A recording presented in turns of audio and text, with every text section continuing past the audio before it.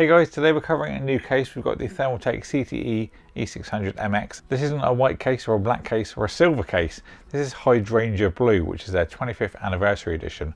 So let's get inside the box and check it out. A little bit more subtle, I think, than it looks on the photos. It is worth saying right off the bat that you can get this in white or black if you want the traditional colours, but this is just a special edition one that I was sent, so we're looking at the blue one for this video. And there we have the Hydrangea Blue CTE E600 MX. So the CTE stands for centralised thermal efficiency, so they rotate the motherboard 90 degrees. All the hot air comes straight out the top, which is a really good way to do it because hot air rises, so there's no need to fight it. So moving this along, we've currently got a perforated panel on this, but can easily remove this. It's got some little push pins to take that off. Nice dust filter on the back of there as well. So you can either have an airflow option, or in the big accessory box that you saw a minute ago, you've got a piece of tempered glass. So you can also take this fan mount out. It takes up to 420mm fans or radiators, and then you can remove that and then just put in this piece of tempered glass instead. So it gives you more of a showcase look instead of an airflow optimized. Both of those panels have got the Thermaltake 25th anniversary logo. Now you will pay a little bit extra having both of those included in the box, but I think it's a nice thing to have. I wasn't really a fan of the perforated panel by the photos that I saw online, but in person it's actually grown on me quite a lot. So to have options I think is a really nice thing to have. Looking at the I/O that we've got on the top of the case, we've got a big old chunky power button. Looks like there's some illumination there as well, also for your SSDs activity or hard drive if you're old school. We've also got two USB-A's, these are USB 3, Type-C which is USB 3.2 Gen 2, microphone, headphone jack, and also a reset button. Now this whole panel can just be pulled off with push pins again. There's a big dust filter on the back of there. Here is where things differ from every other case that I've looked at so far. Because of the CTE design, so the centralised thermal efficiency, we have a 90-degree rotation on the motherboard. So this is where your rear I/O for your motherboard is going to be, all your expansion slots.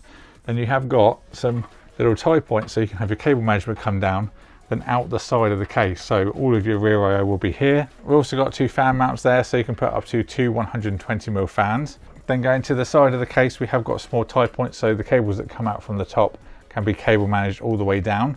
You've also got your power supply mount at the bottom there that will take up a maximum of a 220mm power supply. Then we've got another magnetic fan filter on this side, mesh underneath for filtration. So then here you can do up to 420mm radiator or fans again, so three 140mm or three 120mm. I think we best look inside the case now because all the other features are really inside there. So this comes out at 45 degrees and then slides out.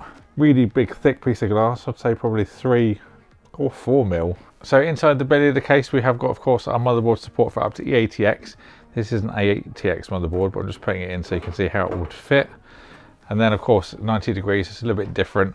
A bit weird actually seeing it like this in this kind of rotation, but I'm sure we'll get used to it. Of course support for the 24 pin will come up through, and the other USB head that says like a USB 3 there that's right next to that will come up round through there as well.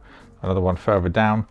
Then all your front panel, we've got a longer one to get access to those little USB 2 headers and things like that. Got standard 7 expansion ports for the rear. You can do different configurations on your graphics card as well, so I'll put them on the screen for you to see. You've got a few different options you can do, so you can do the standard just connecting into the brackets. You've also got a vertical mount option that's included in the box. Then the third option you've got is what Thermaltake call their floating graphics card option. So here I've got a Gen 4 riser cable that's got some cable ties down it to keep it nice and compact. You'll plug this into your PCI graphics and that will go down to the bottom of the case here. I'll put a picture on the screen so you can see what that looks like in a PC itself. I will give it a go myself at the end as well once I've done the testing in the standard configuration to see what I think about it. It will be quite interesting to see how it all goes together. A couple of other things to mention, of course, you have got that fan mount in there by default with the perforated panel. Of course, you can take that out, but then we've got an additional 420mm of space for fans down the left-hand side. At the back, of course, this is one long panel, so you can put some more fans in there. Then the same with the bottom, so another 420mm. You can remove these two screws here and the whole bracket will come out as well, so you can put all your fans and things on and bring it in after the fact, make it a little bit easier. For maximum lengths, in terms of graphics cards, you can do a maximum of 415mm with a radiator or 443 without. There's nothing on the market that's that big, so really got no worries for that bit. And then in terms of your CPU tower, you've got a maximum height of 166. For a bit of context, the Noctua NXT15 is 165, so you can get away with some pretty big towers in this case. I think a white motherboard would personally fit this case better, and if you're a big fan of the blue, Thermaltake are actually going to do a full range of products in the Hydrangea Blue, so you can actually have this all match. So there's going to be an AIO, RAM, power supply and also some fans. They also have the Series 330 and also the Tower 300 in this blue colour if this is a little bit big. But I will put the range of Hydrangea blue products on the screen and in the description box below if you want everything to match this case. As you can see, this case can certainly take a lot of stuff, up to 14 120mm fans or 9 140s. Certainly absolutely packed for cooling options here. On the back of this panel we've got two big dust filters again, so all the air that's going to be drawn in either from the side if you use it like a dual chamber, or for where your power supply is going to be nice and fresh. Looking on the back, there's not too much to talk about. Got some space for two 2.5 inch drives, also some space for two 3.5 inch drives there if you want to use any older, bigger hard drives. Loads of cable tie down points, so you can easily zip tie down. There's also some on the sides here which will go around to the front of the motherboard, or as it's actually turned at the bottom of the motherboard in this case. Then all your 24 pins and things will come up through here. Airflow power supply, like I said before, up to 220mm. You're obviously going to put that fan side out, so you're going to get some fresh air in through the side. Moving these cables out the side, you've got the 420mm fan support. You could put a pump res combo there, to be fair, or distribution block even. There's loads of space in this case. I think there's certainly going to be one more primarily for water cooling than air cooling. The cables that I moved, we've got the front panel connections all in one block, which is great to see. The HD audio, and then we've also got a USB Type-C connector and a USB 3 Type-A connector. Here we've got the little grommet where you'll pass your HDMI or DisplayPort cable through when using the graphics card in the floating position.